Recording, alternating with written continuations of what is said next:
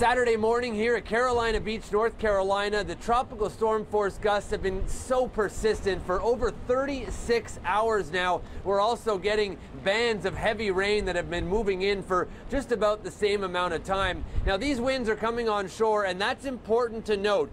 The waves, the storm surge, which is still about 3 to 5 feet, is ruining a lot of the beaches around here, but it's also having the effect around inlets. And that is where that water piles up and is preventing all that rain, all the floodwaters from inland, from reaching the coast. So we have flooding that's just getting worse, and the rain is going to be getting worse.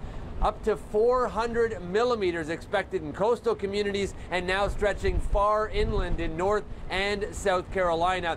The speed of Tropical Storm Florence, it's so slow, moving at 4 kilometers per hour. It should pick up some speed as we move into the day tomorrow, but the damage will be done. The flooding will be catastrophic, and we're also expecting these winds to slowly subside as we move through the course of the weekend. From Carolina Beach, North Carolina, I'm meteorologist Anthony Farnell.